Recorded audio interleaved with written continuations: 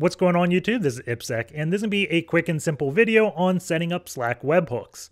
I primarily use this when setting up some quick and dirty monitoring on systems, so my monitors can actually send notifications via Slack.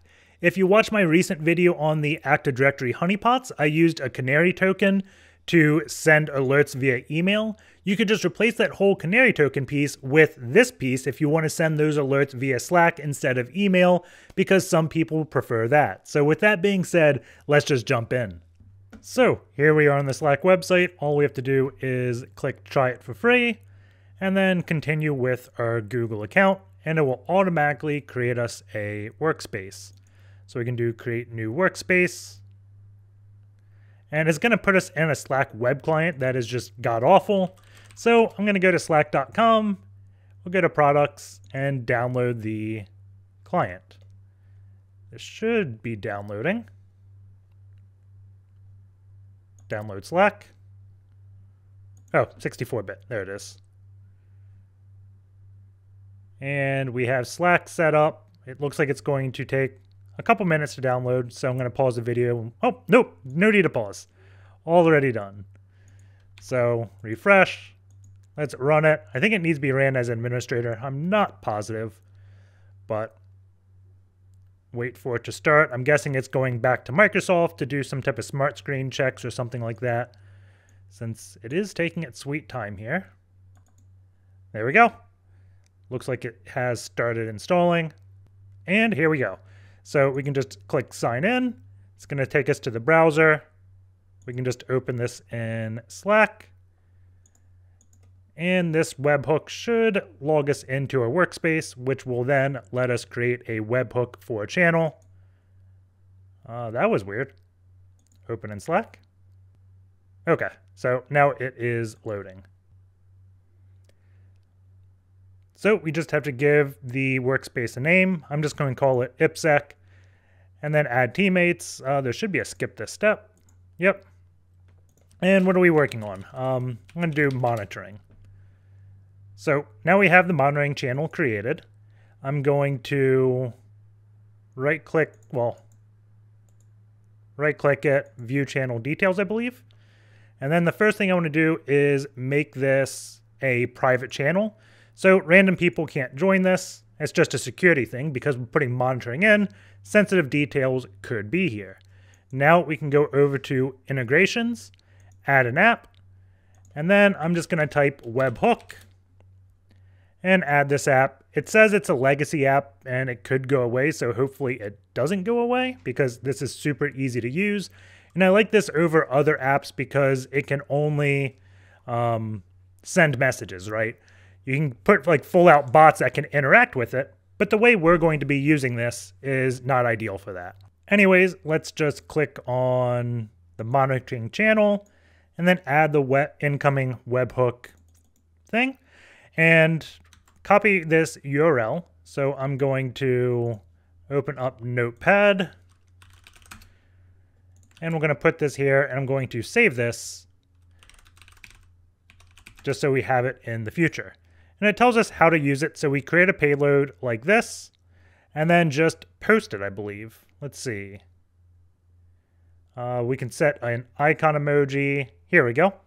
So let's just copy this and then go over to our monitoring channel. I think it's installed already. So let's open up a command prompt. Powershell. And let's paste what it gave us. So it's going to go in the channel monitoring. The username is going to be Webhook bot, and that's the text. And invalid. I wonder if it doesn't like all the escapes. Actually, it doesn't like the -x post. I'm guessing --data URL encode it doesn't like as well. I'm just going to switch over to invoke web request because I know that syntax a bit better. So it's invoke REST method, and then we can give it the URL. So it's going to be this. And then we want to give it dash method post and dash body. I'm going to put the body in as a variable.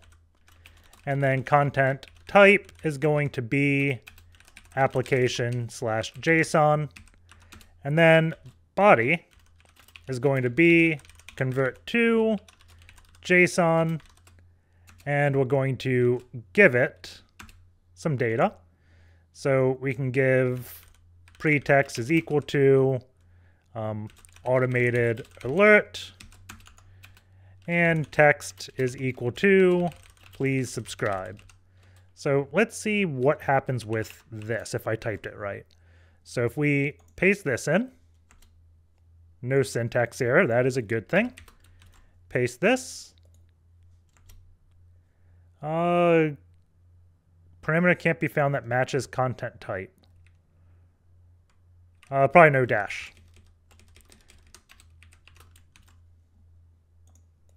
Paste. There we go. And we have the automated alert right here. If we look at the other one up here, let's see. It's got a username. I'm going to add username to this to see if it changes. Username is equal to, we'll do this, we'll call it bot. We're not going to be creative here, right? So let's copy this, go back to a PowerShell, paste, and we have successfully changed the username. And the last thing we can do is icon emoji and put this over to ghost is equal to ghost and see what this looks. And I'm sure there's other emojis we could give it. I wonder if that didn't work because maybe it just didn't put a new icon. Yeah, there we go. So we have some automation now. Well, not automation, but a way to send messages into Slack. And then the last piece that's going to be useful for future videos is putting actual variables in this text. So let's do that real quick. We're going to say message is equal to, and I believe I can just do env computer name. I'm going to say, oh God, I'm on insert. Host name, env dot computer name. And I think I can put this in brackets like that. I'm going to check this out real quick. Message. That did not work. Is it like this? Definitely not that. env dot computer name. Env. Is it env colon computer name? Yes. So env colon.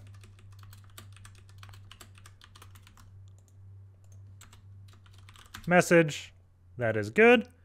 And then I can do like a backtick n for a line break. I'm going to do username and then env colon username. And if we look at this message, that looks good. And where the text is, now I can just put $message. And if we send all of this, we have our automated alert. So hope this all made sense and enjoy its use in the future videos. Take care, guys, and I'll see you all next time.